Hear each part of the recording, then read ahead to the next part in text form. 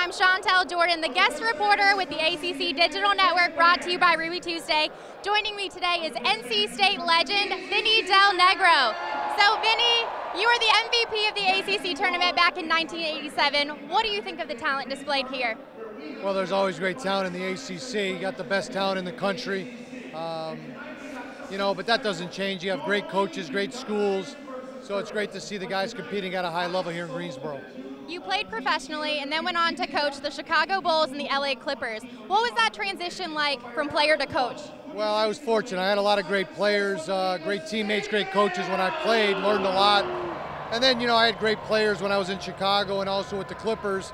So, living in Los Angeles, living in Chicago, two great cities, great fan bases, and we had a lot of success, and it was a great transition, and I enjoy coaching.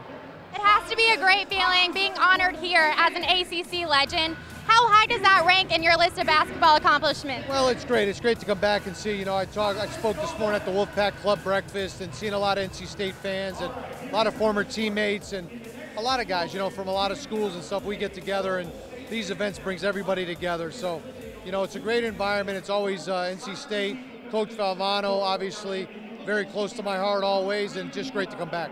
Thank you so much for joining us, and enjoy the rest of your time here. Thanks so much. I'm Shantel Jordan with the ACC Digital Network, brought to you by Ruby Tuesday.